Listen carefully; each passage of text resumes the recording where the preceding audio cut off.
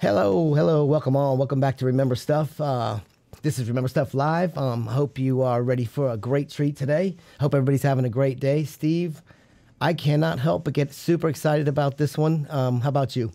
I'm excited for multiple reasons. One, Penny Cook has so much knowledge, just about a breadth of aging and culture change that it's mind blowing. Like, really, we need this to be a mini series. There's so much information. But on top of that, we have this amazing show coming up in just a few weeks that I cannot wait to be there and talk to all these amazing people traveling to this show. Yeah, it's going to be great. So just a little bit of background. I'm sure the people that are going to be watching this probably heard of Penny Cook. Many of you probably know Penny Cook. But just a little bit of background. She's been doing this quite a while. She's got about 30 years in the culture change space for seniors especially.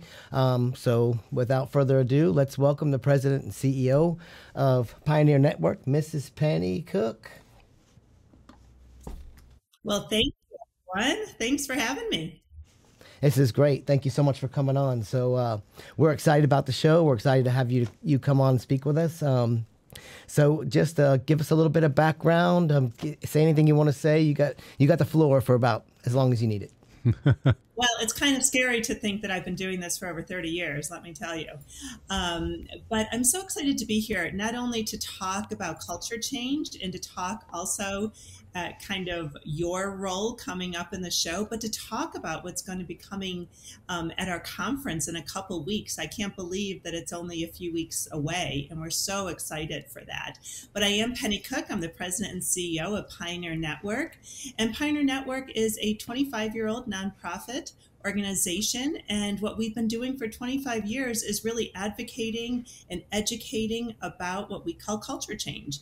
And culture change is this common term and we refer to culture change in the long-term care and senior living world, aging services world, as a movement to move away from that traditional kind of institutional way of thinking about senior living and caring for older adults, and really kind of changing the culture to move it towards people themselves, to make it more person-centered, more individualized. Whereas people get older, they continue to have choice and self-determination. And we recognize that everybody has the potential to continue to grow.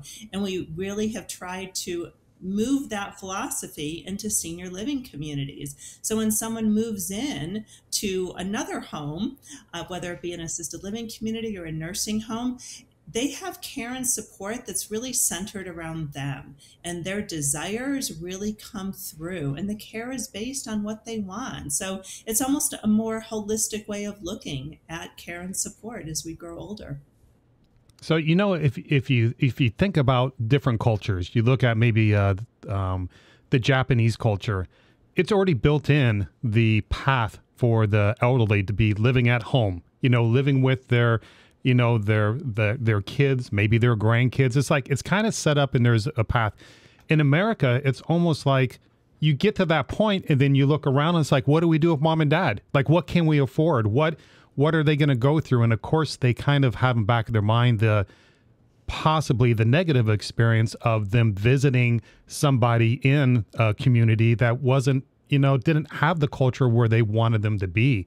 So I think part of that is really starting to take hold in specifically Colorado. Keith and I go all over the place, and we see even the communities, like maybe the long-term care communities that have that are maybe a little lower end, they treat the individuals with so much respect. It's so much more positive than, I'm not going to name any states, but we go to some other states, a little more Midwest, East Coast, and it's not the same. It's like they're a number.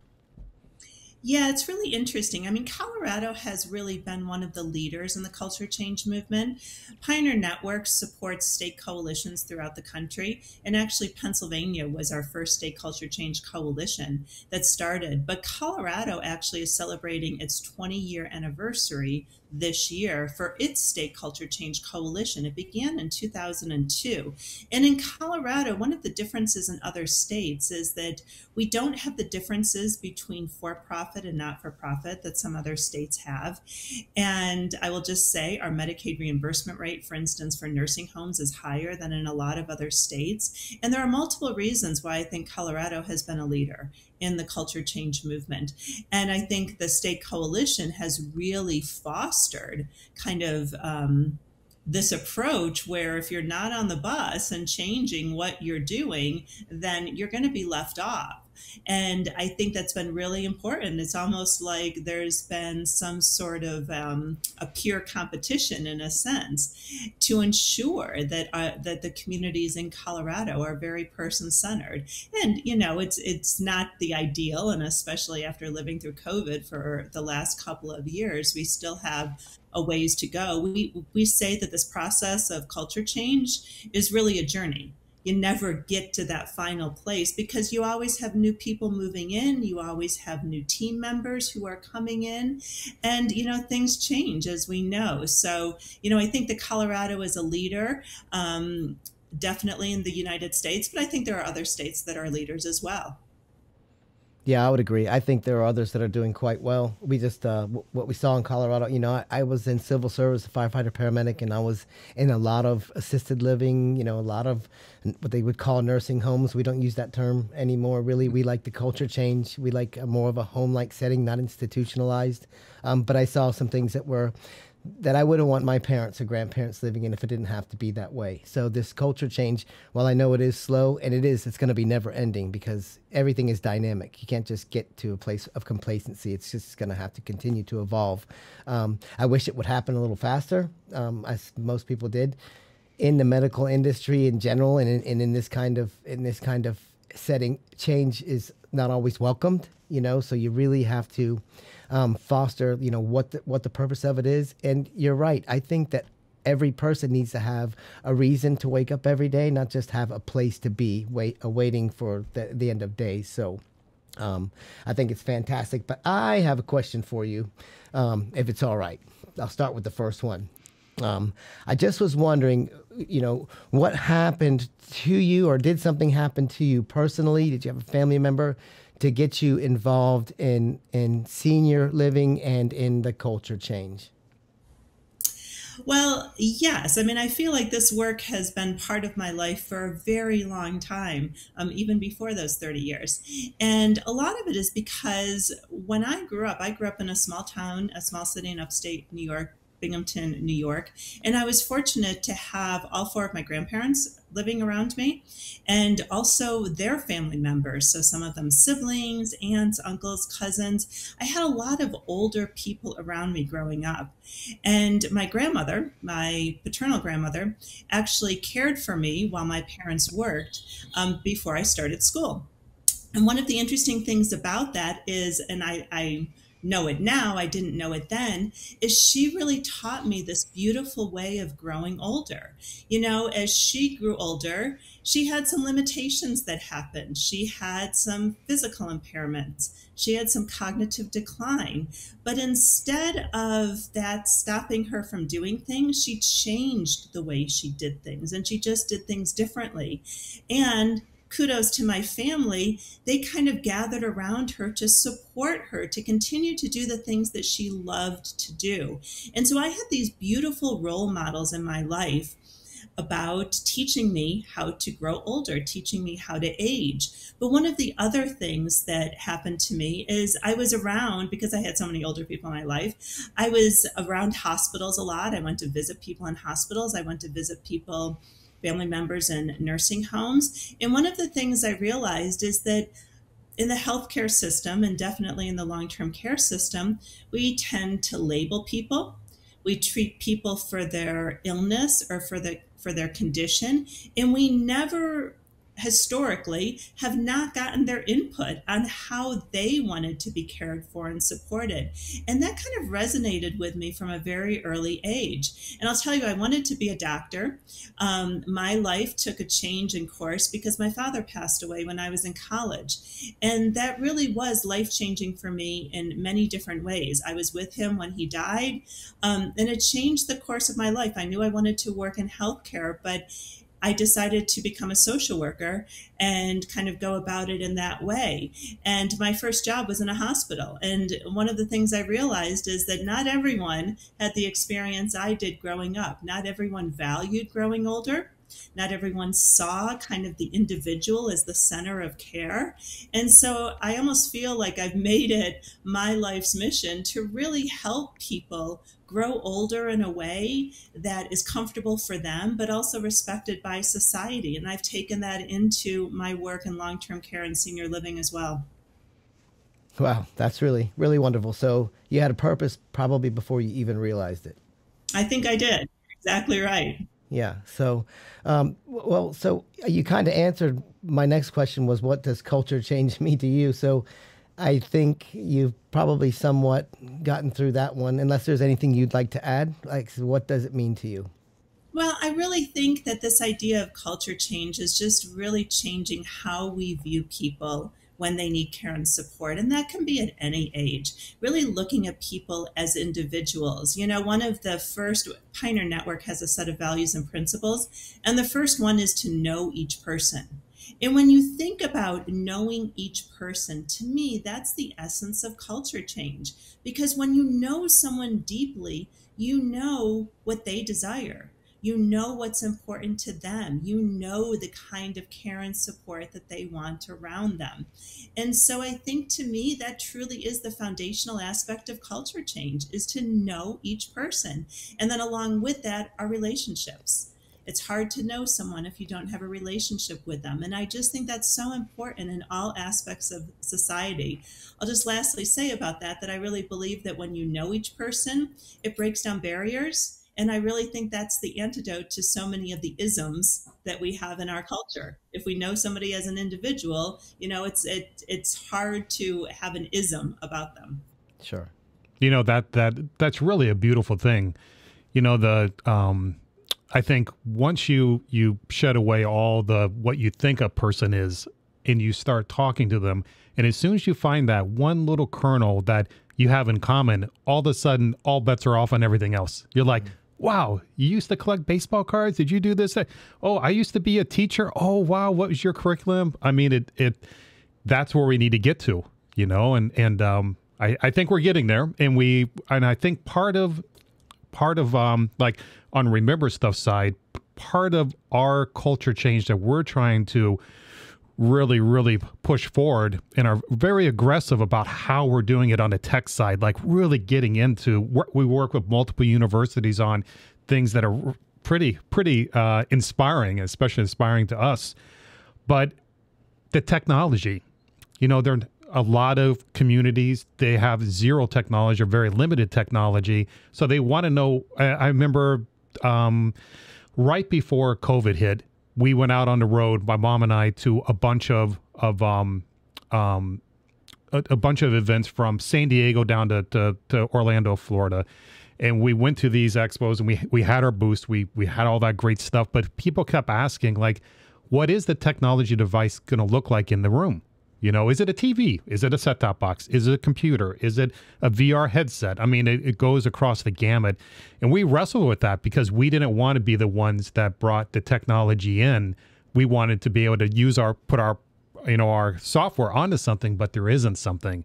So now we're where we're at, you know, because of those questions, you know, years ago of how does this look? And then all of a sudden when people think of technology, sometimes they think of it as cold, you know, and there's ours is, we want you to connect with people that are like-minded. We want you to send a letter. We have something called Acts of Kindness, where you actually can send out, you know, a postcard to a veteran someplace. You know, you have that purpose built in. So anyway, it's such an exciting time. And talking about exciting times, so you have a new partnership, a new alliance with a greenhouse. Could you talk a little bit about that and how that's going to make your position even stronger?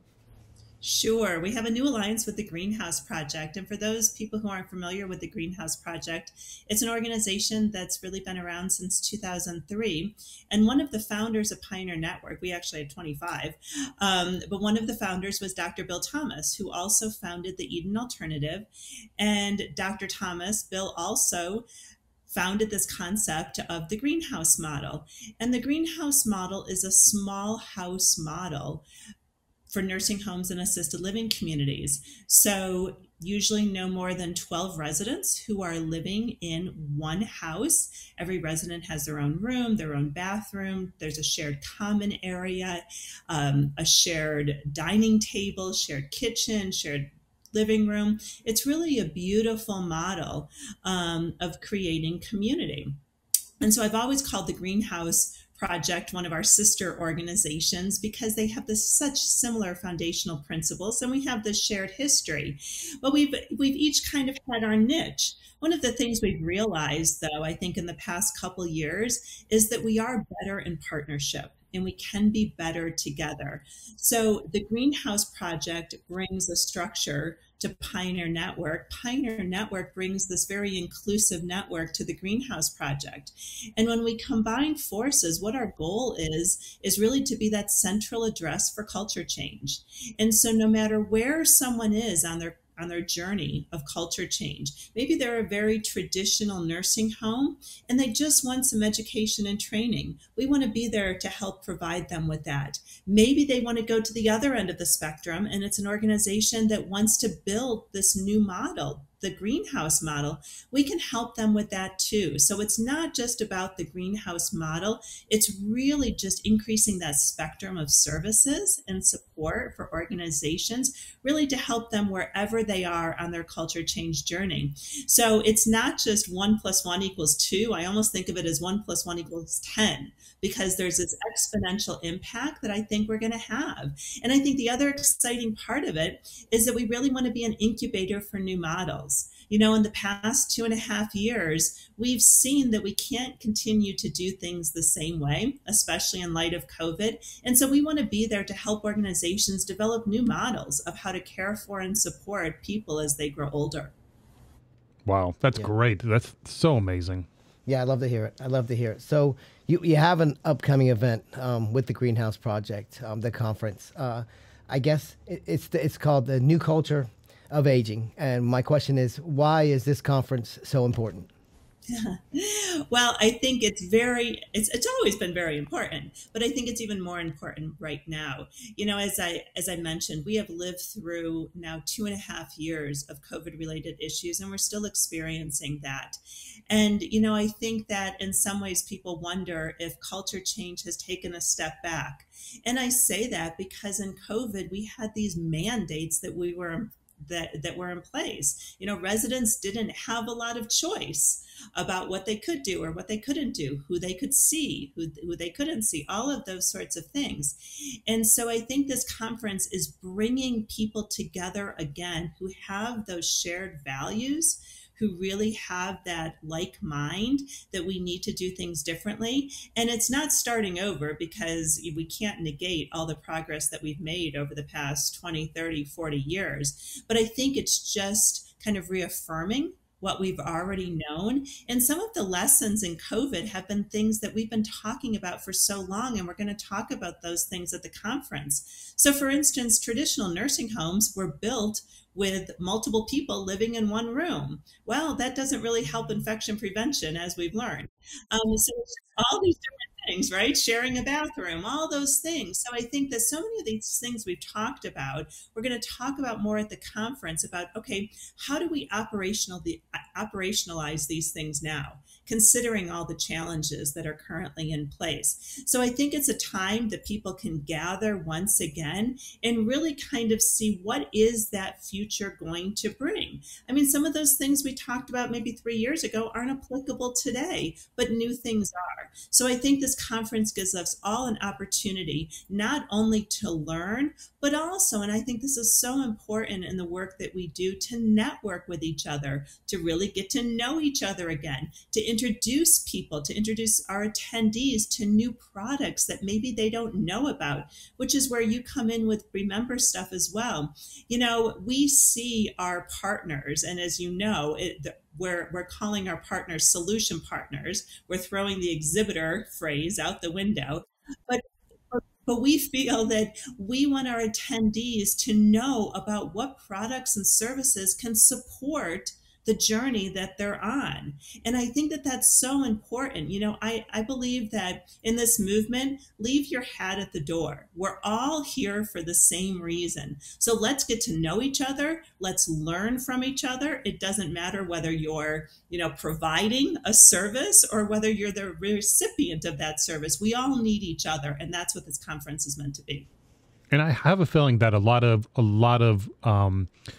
the partners that you're working with and that we're going to meet as well as everybody else at the conference, I think these companies have a lot more open mind. Like they want to be part of this. Like there isn't a day that goes by at RememberStuff that we're not thinking about three people. We're thinking about the individual, we're thinking about the staff, and we're thinking about the friends and family.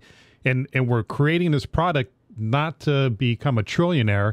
We're creating and putting this money in there because my grandma went through this. I saw every freaking stage of this all the way to her last breath. And it affected me so much that I knew that we had to do something to really push this. And that was really the motivation on my side. And my mom, of course, the CEO of RememberStuff, she's been pushing for this for a long time. And I think the time is now. And I look at COVID, although set us back a little bit, it allowed us to work more on the technology because we couldn't do a lot of things. But I think now that we know what happened with COVID and the ramifications of that there are solutions to help in the future. Like, okay, something is going to happen again. Hopefully never like COVID. But when it does, this is the route we go. It's not going to catch us off guard. We've been through it. We know. So, yeah.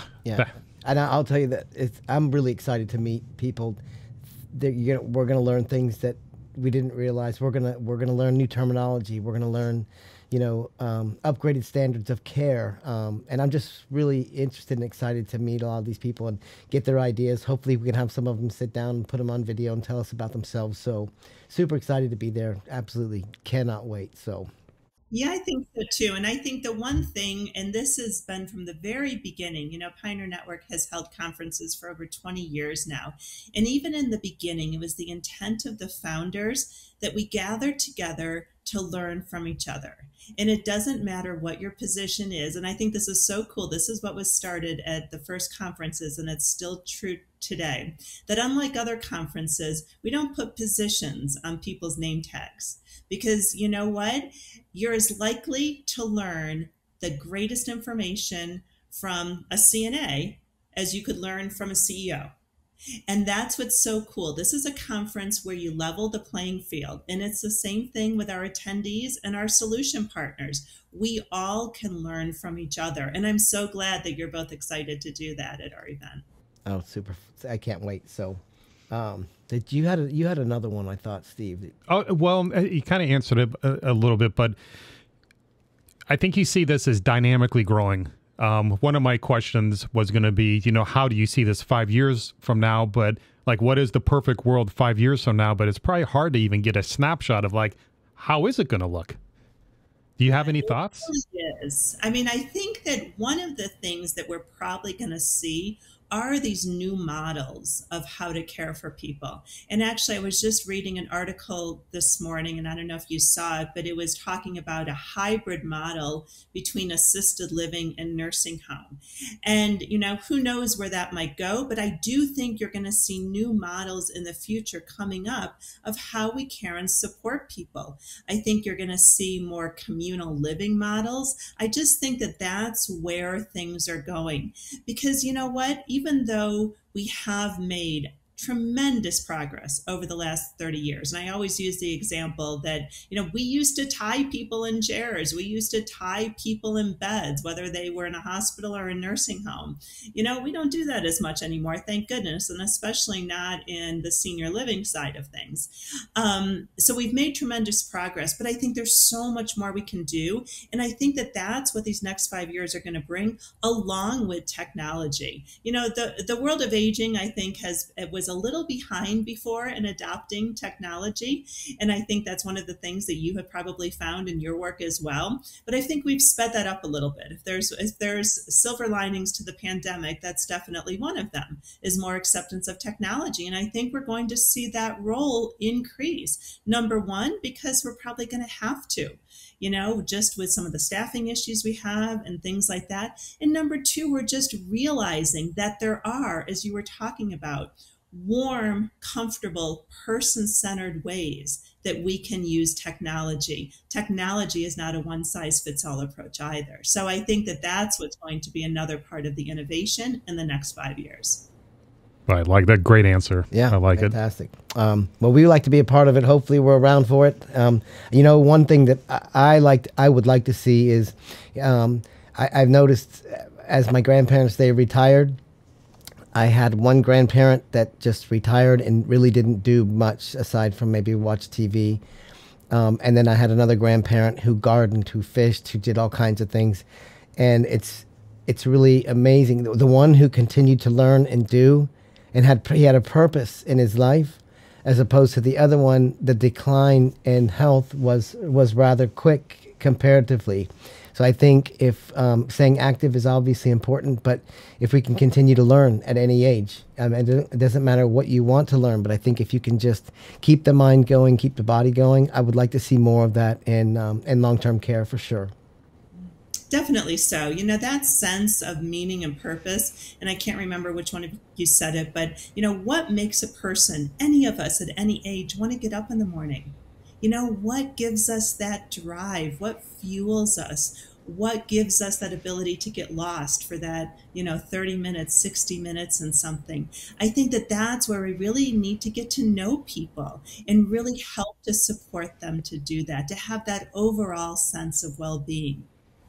Yeah, Murder, She Wrote doesn't quite cut it anymore. It's fun to watch a little bit, but you just can't do it all day. Yeah, exactly. That's yeah. Well, we have something special to show you today. Yeah. So you are going to be the first person, and of course everybody watching this, to see something we're going to release at the show. It's one of 7 tech items that we've been working in top secret. This is in our Skunk Works area of the company, which is kind of us.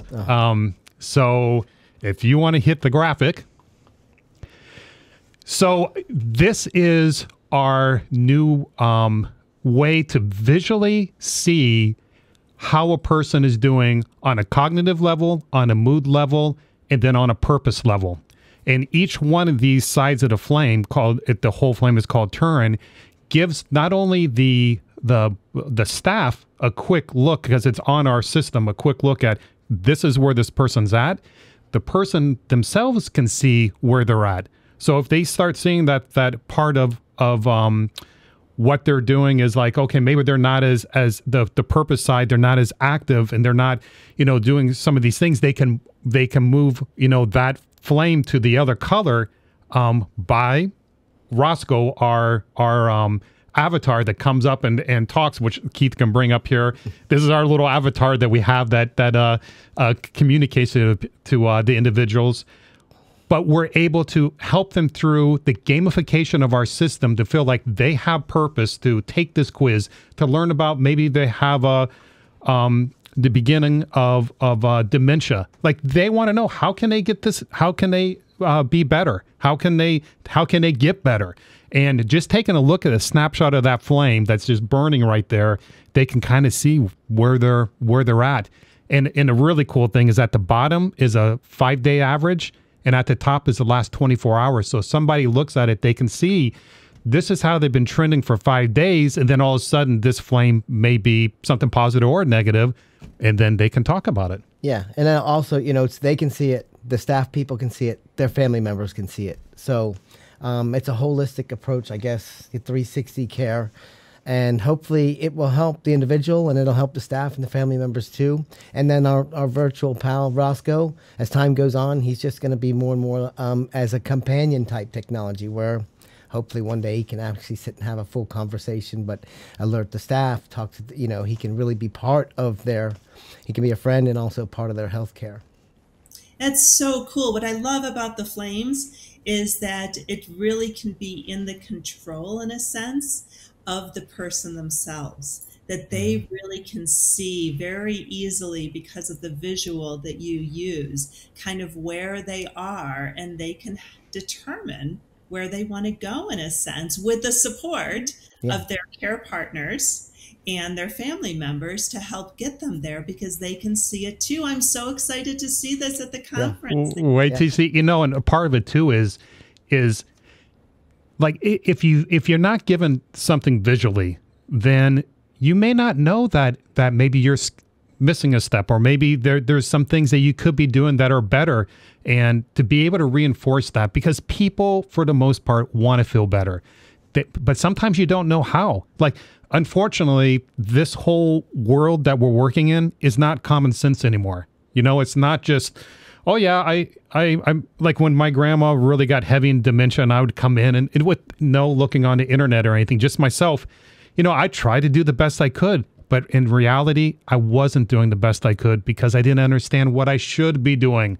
And it just made me upset. Like, I don't know how many times she said, why don't you put the Depends on, you know, or she walks out of the bathroom with it on her head, you know, just things. So, yeah, it's so true. Well, this is very exciting. You know, I love the fact, I feel like Remember Stuff keeps pushing the envelope. And that's what I feel like this is as well. And even, you know, you talking about Roscoe having that, you know, full conversation with someone, I think you're going to get there, because you keep pushing it to make things better, and especially make things better for all of us as we grow older. Yeah, it will. And he'll help with the Turin also. He will be the one, like, if he sees the part of the flame that maybe needs some adjustment, he will try to direct them in a pathway that helps, you know, change that. It could be the mood part. It could be the cognition part. It could be the activity part. So we're really excited about it. And you saw it here first. Yeah, you're the first one outside the company to see it. So this is going to be at the conference, though. This will be at the conference, and we actually have 7 pretty major releases that we haven't talked to anybody about, just because we've been working heads down on things. And plus, you know, when you work with, we're working with IU on part of the AI stuff, and it just takes time. Like, we think it's, you know, you double the time, then you go, let's triple it. You still have to double it somehow. Yeah, there you go. Especially these days, it seems. It does. That's for sure. Well, great. Well, thank you so much for hanging out with us and being part of our show. Thank you for having me. It's been a pleasure, and I can't wait to see you in Denver. We'll be there soon. Just a few weeks. And yeah, thank you so much for spending a few minutes. I know you have a busy schedule. You got a lot coming up, and we're looking forward to being there. Can't wait to see you in person, and everybody else. And you guys all come check out this video. And if you have the time, come to Denver. It is this month, the 27th through the 30th. It is I don't want to mess it up. It's the New Culture of Aging Conference, put on by Pioneer Network and the Greenhouse Project. Please all come and learn something, and let's all spend some time together and make this a better place for the ones who cared for us so long. Good deal. Thanks. All right. Thank you so much. Bye, guys.